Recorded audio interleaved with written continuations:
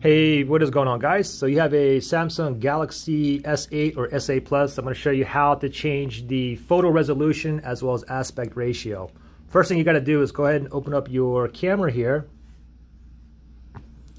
And then on the top right hand side, we see this gear icon. Tap on that, okay? Just like that. And we have rear, it says rear camera here, okay?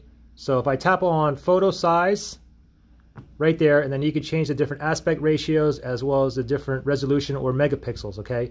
Now this is for the rear side. Now let me go back here. Now if we look at front camera, or basically the selfie side, we have to go down to picture size right here. So tap on that, and then you can go ahead and change the resolution or the aspect ratio from here as well. And the same thing with video as well. If you wanted to change the video resolution, here's the front camera for video. If you want the back camera or the rear camera for video, it's up here. So pretty simple.